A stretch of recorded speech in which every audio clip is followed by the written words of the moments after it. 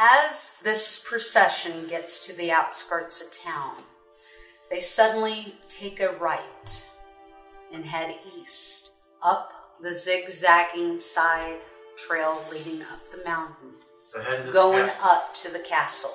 I think we must go west.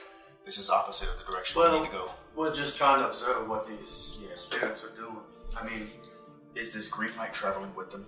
They are the Green Light.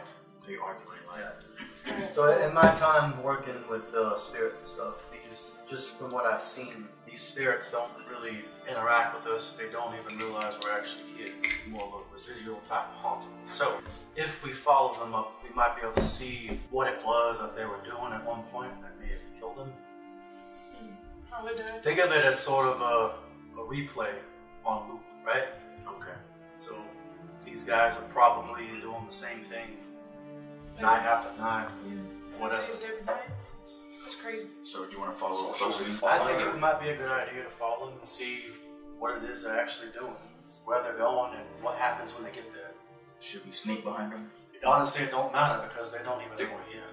But I don't know. It seems like they're heading up toward the castle. I'd kind of like to see what happens when they get there. Okay, I'm with you. It's an interesting looking spectacle. Yes. Alright, so y'all are following it up to the castle?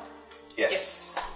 You follow as they wind back and forth up the trail that leads up to the castle as the moon still shines down. And as they come to the gate, and the portcullis of the gate is closed, they pass directly through it and continue marching into the doors. You can watch through the bars as they march inside the gate and disappear. Well, there goes that plan.